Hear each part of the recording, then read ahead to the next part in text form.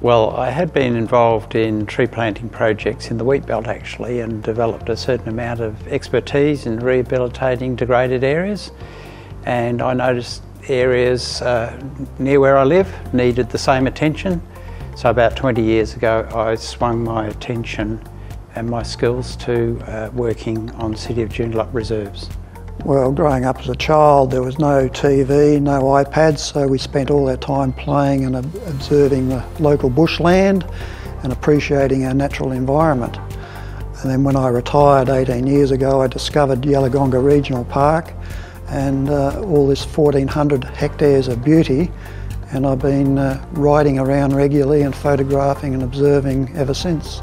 I guess that goes back to 1999 when the city called a meeting, it was held down in the Joondalup Surf Club, looking for people who were interested in joining a group that could act as a community reference group and to initiate actions along the city's 17 kilometres of coastal strip.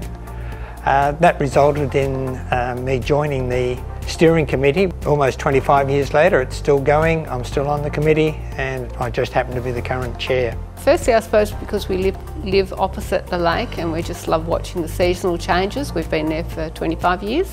Just really enjoy being involved in creating a better environment. I think all the people I've worked with, all the volunteers and their different stories and the different reasons why they're volunteering, and the joy and skills they obtained and knowledge from being involved. My favourite memory would be photographing a singing honeyeater feeding on the nectar of a kangaroo paw. The kangaroo paw I actually grew from a tiny little seed and planted it out into Lake Joondalup as part of the Friends of Yalagonga group, so that was a very memorable memory for me.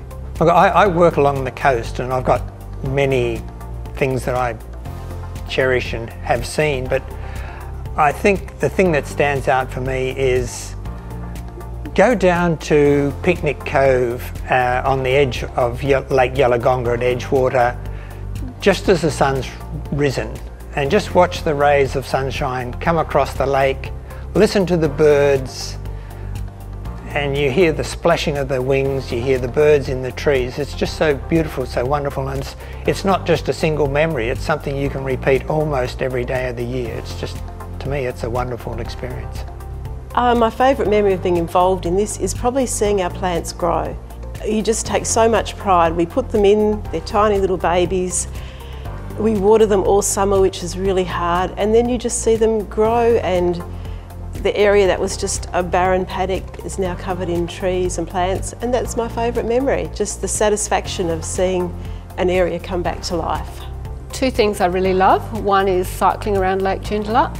Really love that, we've done that for a long time. And secondly, actually the privilege of being able to work in the little channel that we work in, where not many people get to actually see that little part of the environment, which is really beautiful. I've seen in the last 25 years a sustained commitment by community groups to look after their natural patch. Obviously we'd like more such groups, but those groups that exist at present have done a fantastic job in conjunction with the City of Joondalup staff.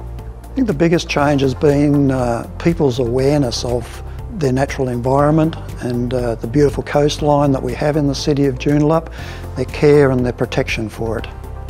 Well, I think there are a lot more people taking an interest now in the environment. When the city started 25 years ago, I guess there was probably only one environmental group. That would have been the Friends of Yalagonga, who were just celebrating their 30th anniversary this year. And since then we've seen the Friends groups for natural areas grow to, I think, at least 15 at the moment, which is great. However, I think there is a conundrum here, because I'm also involved in the WA Naturalist Club, which will be celebrating its centenary next year, and we've seen in the last decade memberships drop dramatically from around about 800 to about 400, and that to me could be what we could be facing with our groups too, because we know that they're pretty much our volunteers are all elderly, and we just don't seem to be getting younger people coming through. But it's just great to have seen what has been achieved by the groups, and let's hope they can continue. I guess the biggest change would be there's a much greater focus from the public on the negative changes in the environment, and then hopefully there's been a sort of bit of a groundswell of local people trying to address that and do their little bit in their little parts of the world. I'm looking forward to the next generation stepping up and taking our place and continuing to expand the network of friends groups, community groups that are involved in looking after the natural areas within the city of Joondalup. Well, the next 25 years, I'm not quite sure I'll live that long, but I'd certainly like to see the natural environment of the city of Joondalup being maintained and improved on.